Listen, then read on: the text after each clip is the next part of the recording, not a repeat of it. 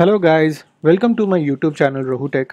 I am Rohan from rohutech.com, and today in this video we will be talking about how to install WordPress on your MacBook Pro machine.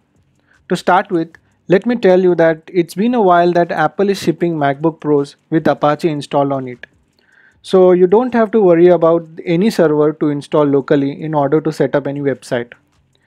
So you just have to install MySQL on your Mac. For that, I'll just link some good articles in the description so that there is no problem for you to install and get going for any of the WordPress websites or any of the sites installed on the Mac. So let's get started.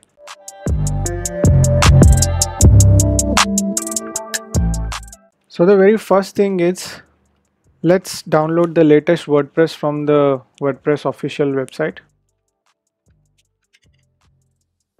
Here it is. The latest WordPress is 5.7. I've got the zip file in the downloads folder. I'll just copy it in my sites folder, and these are under sites folder. I have just added a few other folders. Okay, so this particular folder, as you can see, this is the sites folder. As I mentioned earlier, that all the MacBook Pros come with the Apache server installed by default. Therefore, the built-in Apache server has a default document root set to this location, that is user local var www, and you can change that in the httpd conf file here. I have just updated my document root folder to sites folder, which resides in users/rohu, which is here, and in that I have then further segregated the folders as office and some of my self-help projects, and in that I have added WordPress zip folder, which I have just downloaded. Now simply unzip this file here. Here we got WordPress 2. Actually, I already have a WordPress folder and there is another folder as 5.5.3. So I'll try to rename this to 5.7. Okay, I'll get rid of the zip folder now.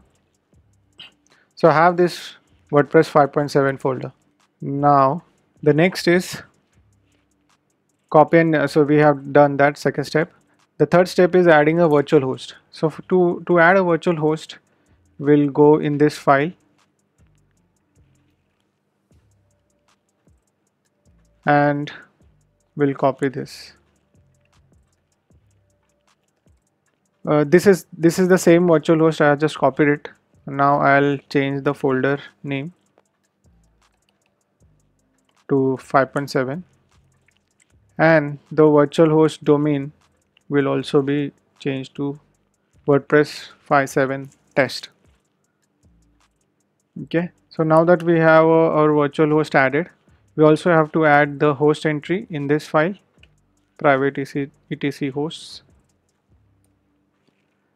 So in that I already have WordPress 553.test. I will add WordPress 5.7 test. So it needs an admin access to update the host file. That is the reason it was asking me for password. Okay, so now that we have this domain, virtual domain added to host file, we have created a virtual domain as well here. So once the virtual host is added, we need to restart our Apache server. So for that, let's go to the terminal.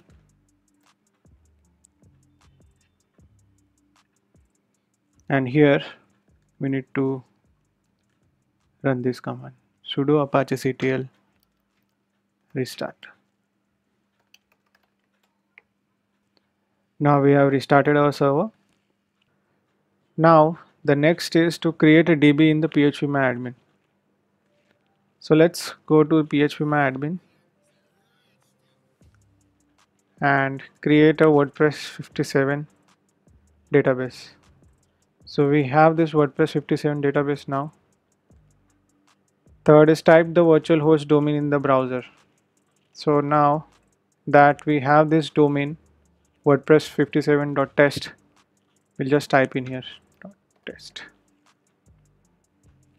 And now we are in the WordPress folder. So this is a setup configuration. We just have to follow the process now. So I'll click continue. Let's go. Now here you have to give the database name which we just created. So this is the database we created. We'll add here. This is the database username. This is the username you are using to log in into PHPMyAdmin. So this is the username and the password. So in my case the username is root, password is this, and that's it. The database host and table prefix, you don't have to change anything here. Just submit. Run the installation. It will ask for some of the site titles, the username,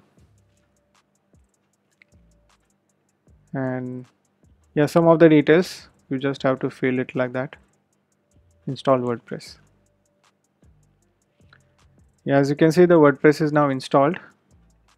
You can log into WordPress now. So this is the admin dashboard or WordPress. And if you want to access the main site, you just click on visit site.